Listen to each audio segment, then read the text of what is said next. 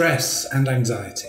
It can smack you in the head when you least expect it. It can creep up on you. And before you realise what has happened, your skin tingles, your heart is racing, your breathing shallow, and you're ready to lash out at your nearest and dearest for minor offence. In previous videos, I've explained what happens in your brain and the different types of stress. Now let's look at the 5 areas in your life that are affected by stress. The more we know about our own peculiar stress response, the more readily we can deal with it effectively. My name is Dr John Kenworthy, and for the next few minutes, I'm going to share with you how stress impacts the 5 key areas of life. Your journey, how you do things, how you are being in your life, how you face difficulties, and how you respond to opportunities. The first area of life we'll look at is the journey. Your journey is your path through life. It's your story, your memories, your history, your beliefs, values, purpose, and calling. Stress in this area is often caused by the lack of something or an imbalance in our journey in life and the choices we have made. For many, it is a lack of a defined purpose, quaintly referred to as a midlife crisis, where we suddenly start asking ourselves, what's the point of all of this? Stress here can also be tied to our memories and history of fear and worry in the past,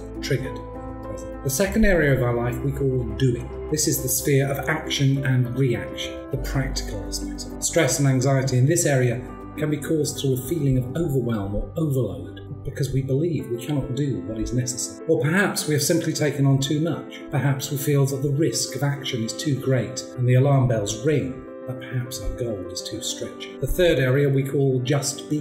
This is our emotional being and the way we flow through life. Stress in this area may be caused because we hold on to grievances and bitterness about others and about ourselves. Perhaps you are being asked to compromise your values or authenticity in order to succeed in this fallen world. Our chosen attitude towards life has a major impact on how we respond to stressful situations. The fourth area is difficulties. This is the challenging aspects of our lives. As we journey through life, we all face difficulties and challenges.